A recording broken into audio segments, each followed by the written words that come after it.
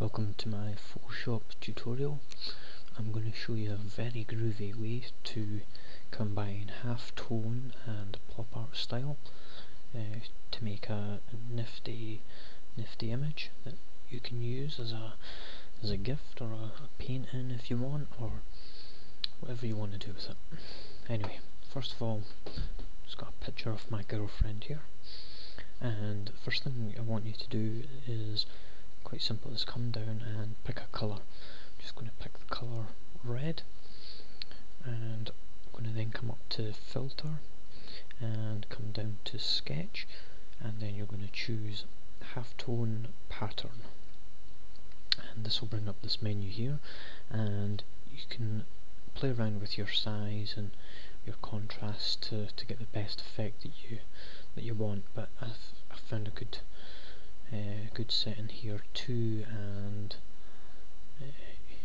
yeah, about let's see, about 40, 46, 47. I'll go with 47 now, and just click OK there, and you'll see it's given us the halftone pattern with the dots, so that's a nice little effect there. But what we're going to do is just combine this into a pop art style and make 4 of them on the same image. So the way we're going to do that is first of all, we're going to have a look at the image size. Now the image size is 500. I've made sure to resize the image beforehand to make sure that it's a nice round number, 500. And what we're going to do is we've also got the number 344 as well, so I'm just going to do 344 times 2 just because I can't count properly. So we've got 688. Now the reason we need to know this is because we're going to select new, and we're going to do a new layer, and we're going to put the width as 1000, which is our original image times 2, and the 688 for the height. Now that means that we can fit 4 of these images onto this single sheet here.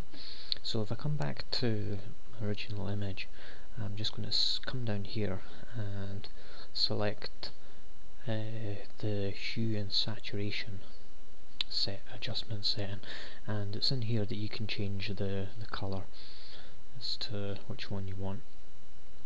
So bit of jiggery pokery here.